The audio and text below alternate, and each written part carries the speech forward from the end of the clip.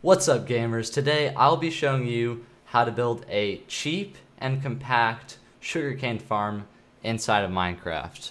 We have it right in front of me. It's a pretty cool design, and if we speed up the sugarcane growing process, we can see that it gets funneled into this little chest.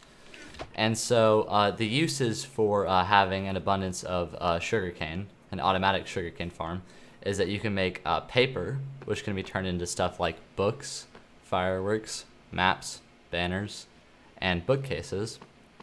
And the uses for sugar, which can also be crafted from sugarcane, you can make cakes, pies, and cookies.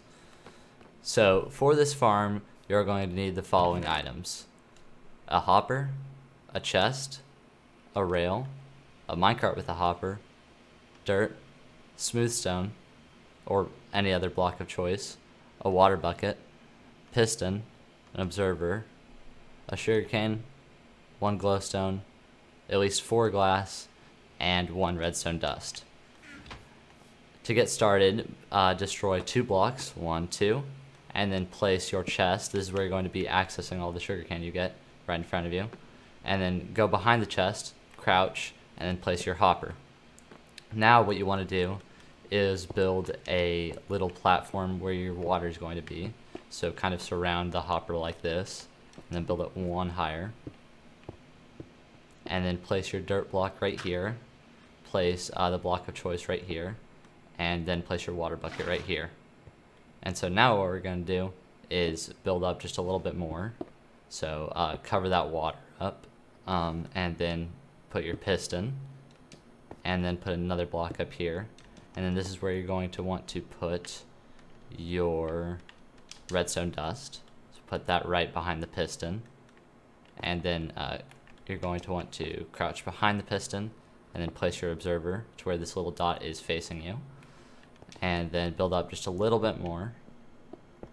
There we go. So building all of these pillars up, and then kind of cover the observer. And then you're going to want to place a light source. It doesn't really matter what it is, right in this block right here.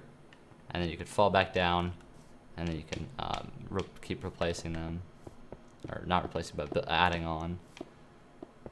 And then what you're going to want to do is place your rail, crouch and place your rail on top of this hopper. And then you can place your minecart with a hopper, and then destroy that rail from under it. If you need to, you can kind of dig down a little bit and destroy it. And then what you're going to want to do is grab your glass so that the harvested sugarcane does not fall out. Place your sugarcane right there. And then there you have it. That's pretty much the farm.